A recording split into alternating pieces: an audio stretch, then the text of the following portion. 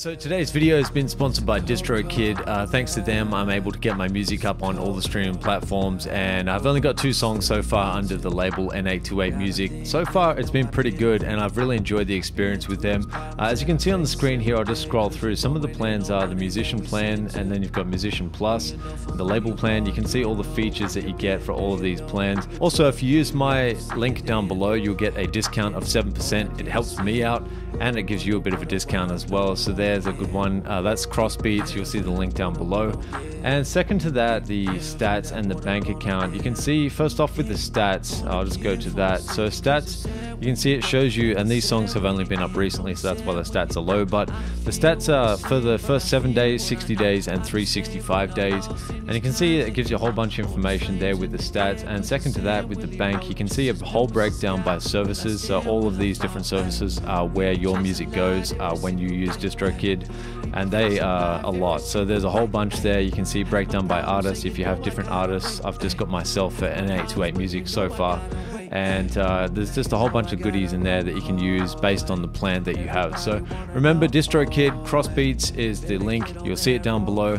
Grab that discount, and it helps me out, like I said, and helps you guys out. And it's a win-win situation for us all. So let's get straight into this tutorial. Let's go.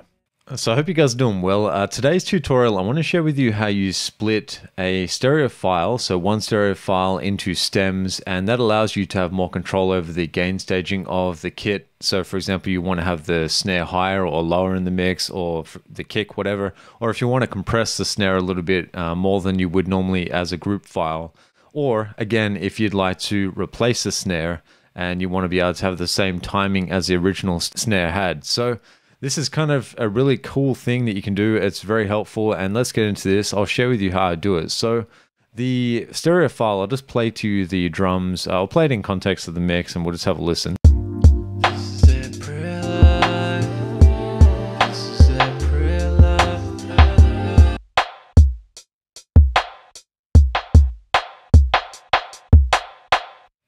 Alright, so you can hear and see that this is just one individual file. This is where all my drums are sitting. In the rest of the mix, there's nothing else to do with the drums. So this is kind of key for your ability to be able to manipulate the drums a little bit more effectively. So the way I would do this is I'd get Melodyne. So you can go into your menu here into audio and then edit with Melodyne.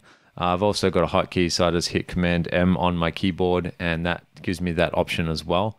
So then it sits like this. So you can see everything's across one file, and that's not what we want. But what we're trying to do is analyze it so it's pitch based. So if you hit percussive pitched, just select that and then choose redetect. That will then detect everything based on pitch. And Melodyne allows it to guess kind of where things are sitting based on the pitch of the actual sound. And this is really useful because it then gets you the kick, the snare, everything kind of separated. So what I do then at that point is I'll go in here, I'll create another instrument track. So this could just be a blank. It doesn't have to have anything on it. Or if you want to use new drums on your track, you can do that as well. So you have another set of drums like battery or something like that, or whatever you decide to put there. You drag this file down to the new instrument track, and then that separates everything in Midi. So you can see here, everything is now separated in Midi. I've got all my kit pretty much kick, snare, hi-hats. They're different color codes because of the velocity as well. So it kind of gives you a bit of an indicator of what is what in the mix. You'll be aware that my kick was probably the loudest thing inside of this particular mix, and that's why they're in red. So it does give you a bit of information as well. So if I just move that up there, I can see this is the kick, and then snare, hi-hats, and then, so on and so forth. That actually might be a hi-hat because of the velocity, so I might move that down there. And this is where the finessing kind of comes in a little bit. It really depends on what you're working with and how well Melodyne can detect that. But just bear in mind, it's not perfect, but it does work quite effectively, and it's way quicker than you going along chopping up every single sample based on what you think is the right sound. So that's kind of how that works. So if you go along, you can kind of see it identifies most stuff pretty accurately, and then you just have to adjust it manually for what's not in there. I recommend following this along, have your stereo file here at the top, and then just place a marker here and go back to the original and just follow this to see where the kick and the hi-hats and everything hit. then you'll kind of know what should be sitting in the right place if things aren't in the right channel. Once you've got that point, then you can do this thing where it's allowing you to, it's in instruments. So in this section here, you can actually explode the pitches to a track. So it separates them for you. So you don't have to go in there and individually pull them out. You just go explode to pitches, and then that's going to separate every single sound. You can see now I've got my kick channel here. I've got my snare. I mean, it's a little bit wrong. I'm just showing you to speed this thing up if I had spent the time, but I'm just trying to show you how to do it. And then, you know, work with that. So you can see in this channel, I've got hi-hats. So if I was highlighting that, it doesn't actually show the separation, but when you go into it, you can see it. So I've got my hi-hats and they go along there. So that would play out as is. And then the point of this is once you've done all that, you've got the separate pitches. If things are not lining up perfectly, like I said, on the original, on this one, just go in there and make sure that you can see when you're playing it that they're all lining up. So that's what you do there. So I would have split them again. So explode. So that's pretty much how that would look once you have that section done. The next thing I'd recommend is this point is get each sample.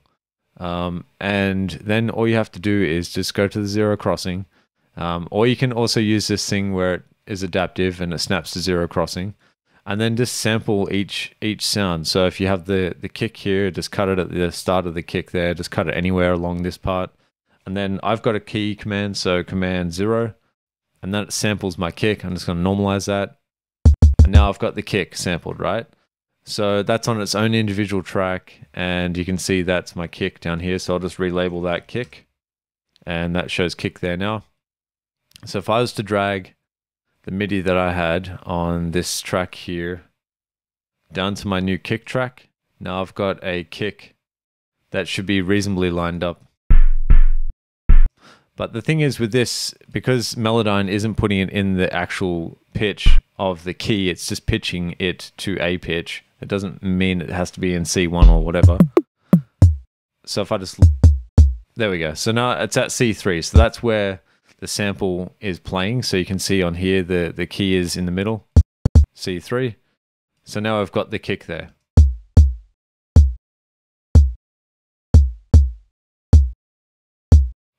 So it's as simple as that. So once you've got every single sound, you know, you've got all your sounds sampled. So again, I could go to my hi-hat.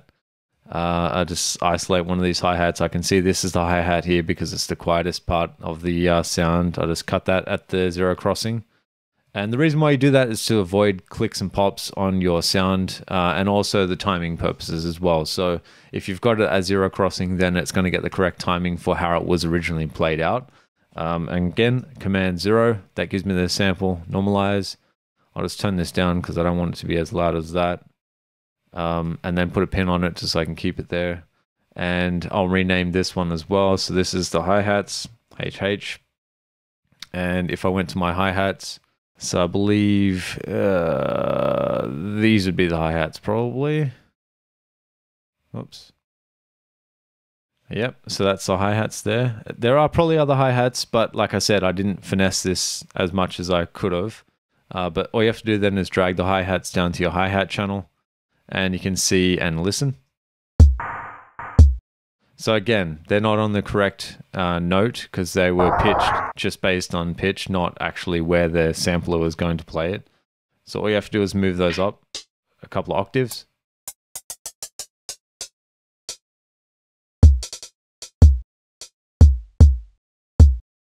So you can see this is kind of coming together now. So I'm getting all the right sounds in the right places. I'm kind of just not spending a whole lot of time trying to figure it out. I'm really just finessing at the start. So if I just delete this, bring this back here, and I can see like I've just really had to finesse these so that this is the important part, really just getting this part so that it's isolated in the right channel. So if you just move this, like some of these weren't, like I said, they're not going to be pitched perfectly, but they're kind of in the right place. But if you do that at the start, and then once you split the channels by pitch, then you've kind of just done half the job already. And then it's just a matter of just dragging these to the right channel that you're working on. So we'll just get the snare. So I'm going to go chop a snare sample here, right at the zero crossing there, and just keep the tails because it's kind of handy to have all of the sound available. Listen to this. All right, we've got the snare. And I'm just going to rename it Snare. I guess you guys are kind of getting the idea of what I'm trying to tell you now. So that's the purpose of this. And I can see this one is probably the snare track because that's where I just chopped the sample at. So let's have a listen to that. All right, so we're missing a snare there. So this is the remainder of the snares. So drop that on there. Okay, so you can see, again, same thing. They're not all in the same correct octave. And then I'll just move these up in line.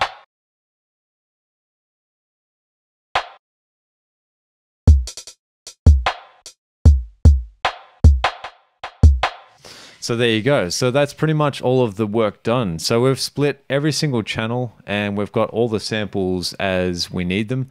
And that's now split up this entire drum kit from one stereo file to all of the files being split out in stems. So it's really useful because when you come down to it, if you want to replace your snare, for example, say you've got a real live drum kit and you want to add a snare to it, or if you just want to add the snare on top of it, then you've got the timing available to you as well. And you've got the stems, and now all I have to do is just bounce these out. And as you can see, it's not that long until it's done, but now I've got every single file split out in its own stem, and now it's all clean. I can gate it a little bit more if I need to, but it's just so simple to be able to have these split out in stems, and it allows you so much more flexibility inside the mix as far as gain staging and EQ and other things like that. So hopefully this is a helpful tutorial. Hopefully it does help you kind of with your drum kit if you want to split them up into separate stems. And yeah, I just thought it was really interesting when I was able to do this inside Studio One, and Melodyne helped me a lot in this process as well. So remember to like, share, and subscribe to the channel. Peace out.